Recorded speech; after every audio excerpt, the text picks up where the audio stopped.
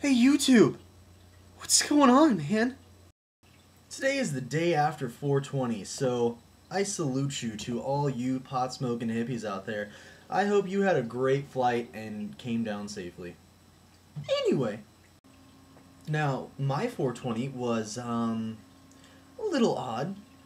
I woke up, did a little yawn, did a little stretch, went into the kitchen, get a nice little Diet Dr. Pepper, maybe something, a little Swiss cake roll to snack on.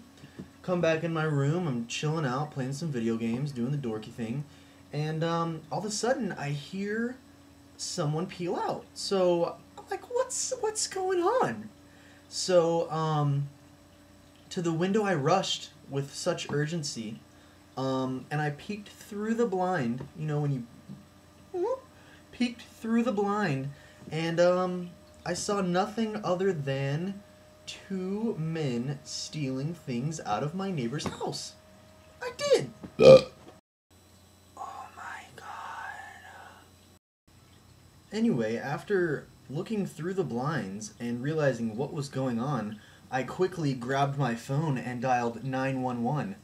And while I was on the phone with the police, they were stealing a TV, a Xbox 360, and a Wii.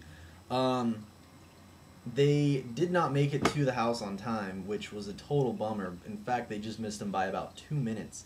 But that was something that I've never seen before. In fact, it was nothing like what I saw in the movies. These people were not rushing in and out of the house. They were not in a hurry. They straight up just lifted the garage open and just started putting stuff in the truck like oh yeah, we don't care. We do this all the time. Yeah, sure. It's real easy. Anyway, all right. But yeah, it was totally weird, and I didn't think it would be like that. Anyway, I just had to give the cops some information, and hopefully they catch them little boogers. But in other news, a local Florida man was cruelly and unusually punished by waiting in line on a queue on the phone with the customer service rep for over an hour. This man was actually me. Yeah.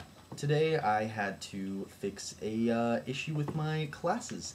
They were a little tangled up and mangled, and I needed them untangled and mangled so that I could tie them into a nice cute little bow.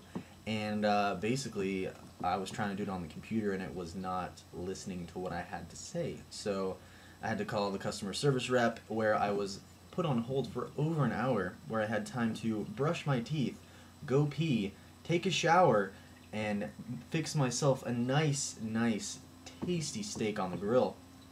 But towards the end of it, after I was done and completely bored, I managed to savor this last little clip where I was so close.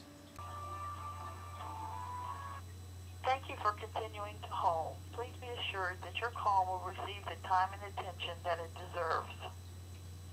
Your current queue position is 3.